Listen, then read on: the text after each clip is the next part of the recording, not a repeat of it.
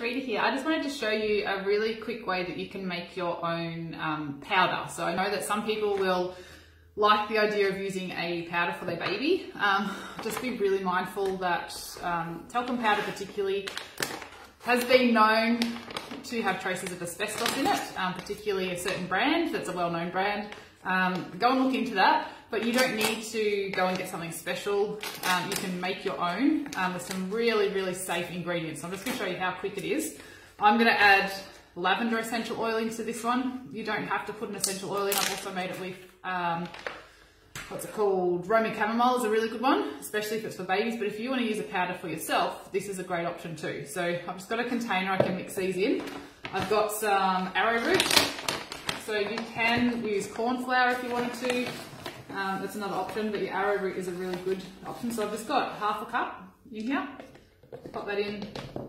And then half a cup of Kaolin Clay. So it's basically equal amounts of each item. Your Kaolin Clay is the gentlest clay. And I know that when you make this too, it is a beautiful, soft, luxurious feel to it. So I've just put half a cup of each of those in here. I'm just going to mix it around. One tip too, when you are using this, try, especially with babies, don't kind of dust them all over with it. You can pop some on your hand and rub it on them that way. That can be a better way of doing it. And then I'm just going to add a couple of drops of lavender essential oil. 1, 2, that's 3. I'm just going to mix that around. What you can do if you are worried that maybe that'll create a little bit of lumpiness in there, pop this through a sieve or something first. It smells amazing, by the way. You could just do 1 drop if you wanted. I'm just going to mix that. So that is all I've done. I've then got myself a little container here. It's just a plastic one so that it can be taken around in a nappy bag.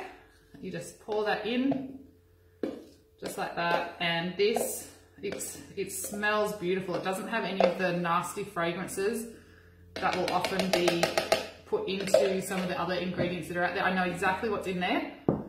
Just get a little, you can also get a makeup brush or something and dab that on baby. Not necessarily one that you're going to use on your face as well, but that is baby powder. That doesn't have to just be for baby. It smells really lovely. It's got a beautiful silky feel to it, so it'll help with absorbing any moisture.